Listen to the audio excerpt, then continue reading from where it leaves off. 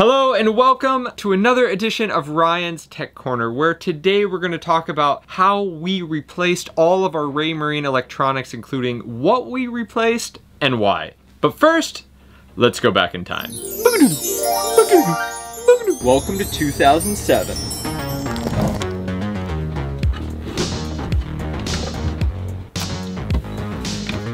This is my new Chartplotter. Full color, so I can see my course, see my speed, see the GPS position. This is so responsive. We can even overlay the radar with the Chartplotter screen. This is just like, this is incredible. This is like NASA technology. Very cool, so modern.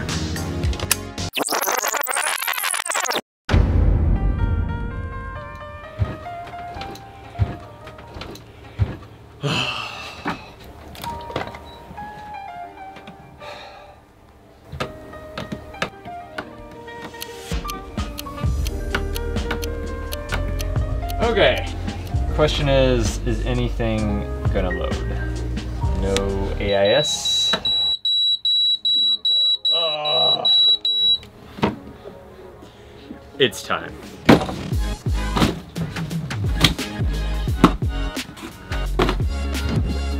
Thank you, Raymarine, for giving us the opportunity to become your ambassador. Without you, we'd be stuck in 2007. Yeah. All right, let's rip this all apart and start installing. Whoa, whoa, whoa. That's not how it works anymore. But I can just take the old stuff out and take the new stuff, plug it into the old cables, right? No. So before we can start our install, we need to really understand how this equipment all communicates with each other. This is so our radar is properly displayed here on a new Chartplotter, or our wind information is displayed on our new multifunction display. And if we don't do this, we could end up not having the right cabling, and it could make our install really frustrating and hard because we don't have the right stuff. Okay, so let's talk about cables for a second. So this is where we need to introduce some complex terminology, but in reality, it's really easy. So for our old Raymarine system, we used a communication language in a set of plugs called C-Talk1. And it was really great. It allowed information to flow between all the different equipment, but it was proprietary and it was only used by Raymarine. And that's one of the reasons all of our equipment on board Polar Seal is Raymarine. There are ways to add other equipment, but it's a little complicated and difficult. But what happened in the industry was that the different companies realized it was hard for their customers to add their equipment to other systems, like our Raymarine system. So they came up with a standard language in a set of plugs, and these are called NMEA 0183, which is a bit of an older system, and NMEA 2000. NMEA is a language or a protocol that's standard amongst the industry. And it allows us to take information from our depth sounder or our anemometer and display it on things like our Chartplotter or our multi-function displays, the small displays that show wind, like this. But what it also is a set of physical plug types that are standards. So NMEA 0183 was the first standard developed by the marine industry and is used on a lot of older equipment like what we have here. But as technology evolved, that standard became outdated and a new standard was developed called NMEA 2000, which is found on the equipment you see behind me and is what we'll be installing today. What Raymarine has done is they have adopted the NMEA 2000 language or the protocol, but what they decided to do was use a little bit different plug type, and that's a plug type like this. And Raymarine calls this C-Talk NG. So behind my nav station, we can have all the different information. Wind, speed, depth, AIS, everything. So you see the problem here? Our old system from 2007 uses C-Talk1, which is not even NMEA 0183. It's its own proprietary system. And while we can add new equipment to it, it's a little bit complicated and we want to keep things simple. So because of that, we're going to add a whole new C-Talk NG network to our boat, which means we need to run all new cables. And we all know that's my favorite job. So now we get to do the fun part. I get to show you what we're going to install, and I've been waiting for like a few days to do this, and Sophie hasn't let me, so now I'm like all excited.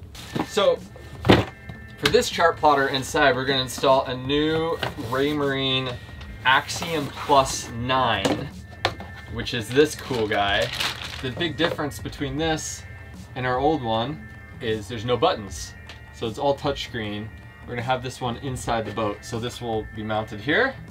Outside, we're gonna install a Axiom Pro. And the big difference between Axiom and Axiom Pro is that there's actually a set of buttons. So we wanted the buttons in case we had gloves on or the screen was super wet. They do say that you should be able to use it when the screen's wet. We wanted to have the buttons in case we had gloves on or it was a little difficult for us to touch, so we've got this for outside. So one of the things I'm most excited about are these i70S multi-function displays. What's cool about these is on our old setup we had ST60 Plus and a tri-data. So essentially we had a piece of equipment that would show us wind and wind speed, then we had to have another piece of equipment that showed us depth and speed through the water. But what this will do is show us everything on one display. So we can actually select if we want to see wind and speed, if we want to see depth, if we want to see AIS. All of this can be displayed on one screen. Kind of Chartplotter almost, although it doesn't show a chart. Screen with some buttons. This is a new high-speed switch. So some of our equipment that transmits lots of data, like our Chartplotter or our radar, can't transmit all of it over the lines that we were just talking about, and they need to use something a little bit heavier.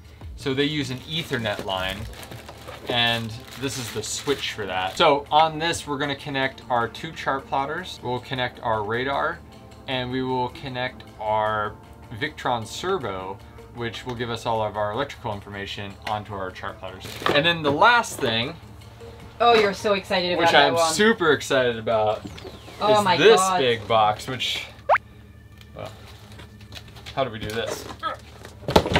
Yes, Ryan, go for it. This is our new Quantum 2 radar. We're going to be replacing our digital radar with this, and we'll do a whole another segment on radar and the differences here. But I'm super excited. This is going to give us some unique capability. It will use a lot less power. It's lighter. I'm really stoked. So now it's time to start ripping stuff out. But I have planned it. This is on the back of a receipt for customs, if you can follow along. Whoa, whoa, whoa, not so fast. Before we go dig in and rip apart our old equipment, let's have a look at how we will wire our new stuff, because we need to understand what cables we need and how much. Okay, so our new Raymarine system needs 2 things to function: power and a way to communicate information to the rest of the system.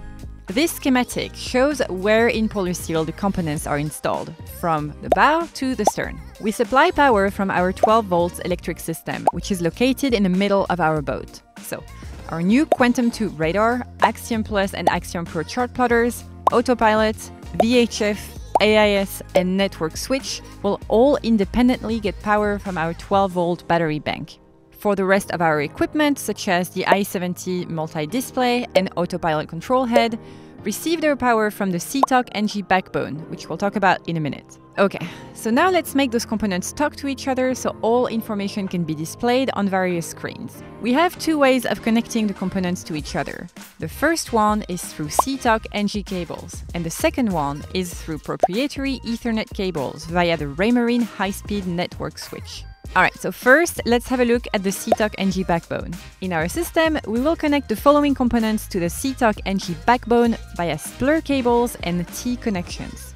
Okay, first off, our Fusion sound system, because it's really cool. We'll be able to control it through our Chartplotter. The EV1 sensor, which is a component of our Raymarine Evolution autopilot. Our AIS 700 receiver and transmitter. Our new VHF Ray 90 and its wireless hub. Our new Axiom Plus Chartplotter in the cabin and Axiom 9 Pro in the cockpit. The ITC5 converter box, which allows the signal from our analog sensors, such as the Windex, the speed sensor and the depth sounder, to be converted and sent to the rest of our system. Our Evolution 200 autopilot ACU, which is the brain of our autopilot, one i70S multi-display on port side and one on starboard side, and of course the autopilot control head. For equipment that transmits large amounts of data, such as in between our 2 Chartplotter or from the radar, the CTOC NG will not be sufficient, so we will need to connect the components together using the proprietary Ethernet cable via the high-speed switch. Those components are our new Quantum 2 radar, our 2 Axiom 9 Plus and Axiom 9 Pro Chartplotters, and our Victron servo, which will allow us to get access to all kinds of information about our electric systems, batteries, and water tanks directly on our chart plotters. Okay, so I think that's a little clearer than the drawing at the back of the customs receipt. If you can follow along. Today we're going to start on the inside because I think that's going to be the easiest job. We're going to replace the chart plotter and get some of the backbone connected with the equipment you can't see under here. And then if I have a little extra time, we may start on the outside, but I think the outside is gonna throw some challenges my way.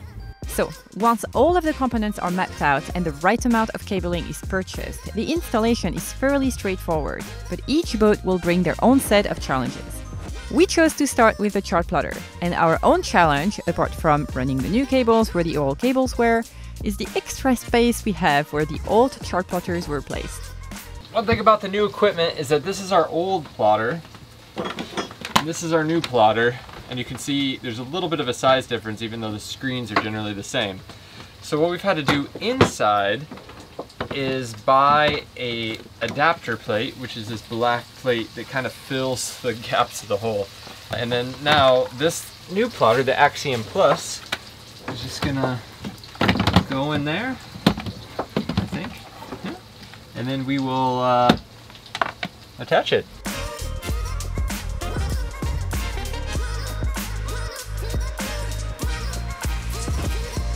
Hey! I just wanted to turn it on to see if it worked, but now we're in the setup menu and I can't resist. So doing some minimum safe depth, minimum safe height. The problem is I haven't been able to change it to meters, so I actually don't know what our height is. Let's see, we're like 18, 24, let's say 60. Feet. On this tri-data instrument, we also have our speed sensor, which is here, a whole bunch of cables, and then our depth sensor, and then we also have our wind instrument, which goes to a different one. Because our wind speed, our log, and our depth sounder are all analog, so it has those cables running in, and our C-Talk NG system is all digital, we need to have a way to convert that analog signal to a digital signal. So Raymarine came up with this really cool device called an ITC5, just this box here. You can see the C-Talk NG connectors, and if you open it up here, on here, these are all the plugs that we saw on the back of the instruments. So what we'll do is just plug those into here, close top, and then plug in our backbone to this. We'll be able to get all of our wind, depth, and speed information.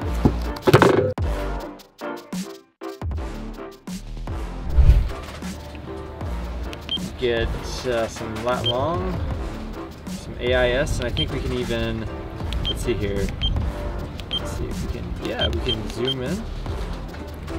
And then some heading information, this heading and speed.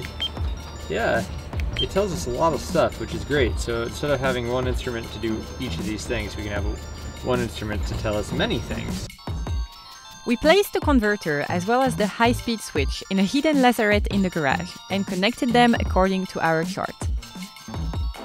So day 5, we're going to install the new radar, and to do that we need to take the old radar down, and to do that we're going to take it off, put it in a bag, put it down the mast, and then the next step we're going to need to take the old radar cable out, and the radar cable is what sends the data and the power to the radar and then the information to the units. So our current cable was run in the middle of the mast, so it bangs around and it needs to be changed regardless. So this radar has 2 cables, one's a power cable and one's a data cable. So we will run those, and to do that we're going to need a mouse to run up through the conduit in the mast. Try to get that through there. Then we'll take this radar up the mast, attach the wires, and then Sophie's taking me up the mast with the GoPro sticking out of my waist, and it looks like I have a big...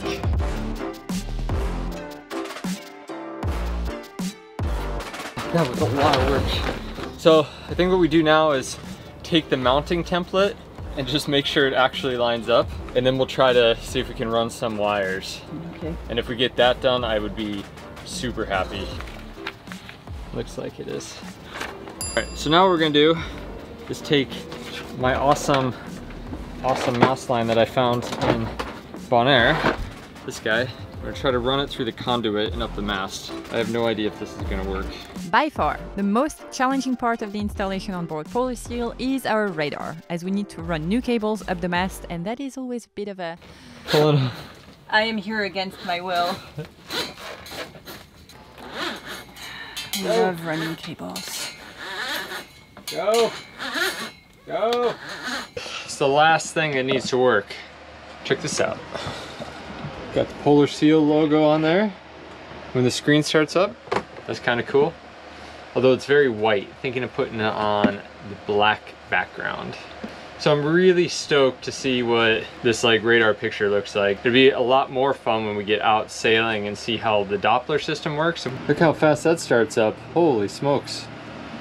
This is the marina wall here, and this is like the town. Bunch of buildings up here. And yeah, our big changing of our electronics has happened. I mean, it's pretty incredible. Like Sylvie and I have kind of dreamed about this for a while, having like navs that we can depend on a little bit more, some newer stuff, some new technology, and now, well, we've got this. Super cool. Thanks, Raymarine. This is awesome. We wouldn't have been able to do that without your support, so very cool. So now that we have all these electronics installed, let me show you the next level stuff it can do. And I'm not talking about like NASA level stuff, I'm talking about like Elon Musk level stuff. What's an Elon? First, it's fast. Just swipe my finger across the screen and boom, I can see whatever I want instantaneously. Wow, that is cool. Second, we can tailor each page to see the information that we want to see, not what a designer wants us to see. There's so much data coming into our screens that we can just decide which bits we think are important and which we think aren't so important. Whoa. We can control the chart plotter from our phone or our tablet from anywhere in the boat, from the bedroom, from the galley, from the bathroom. So we can change screens, we can decide what information we want to see, we can even control the autopilot, and that's super cool. And some even further next level awesomeness that comes from that is I can display the chart plotter on our TV. Yes, I can show our radar on our 32-inch TV. Whoa, look at that TV. What purpose that has, I don't know, but it's really cool and next level stuff. On top of all of this, I can watch Netflix, listen to Spotify, I can even fly our drone from our chart plotter. I thought Netflix was on DVDs. Spotify? Oh, and I almost forgot. One really cool thing that you can do with this Raymarine setup is update all of your equipment, everything that's connected to it from the chart plotter, which was something that we couldn't do before. And for me, that just makes things so much simpler. Whoa, man, 2021 looks incredible. I can't wait to get there. That's right, 2007, Ryan. 2021 is incredible. Except for that little pandemic thing, but I'm sure you'll get through that fine. Just make sure you get your shot. Oh, and Bitcoin, like maybe just throw some money in that. Wait, pandemic? Whoa. Bitcoin, I've got questions. Well, I gotta go now. I can't disrupt the time continuum too much. No, don't go. Gotta go. Don't go. Don't. Bye. Oh, what's this pandemic? Oh my gosh. Oh no. No.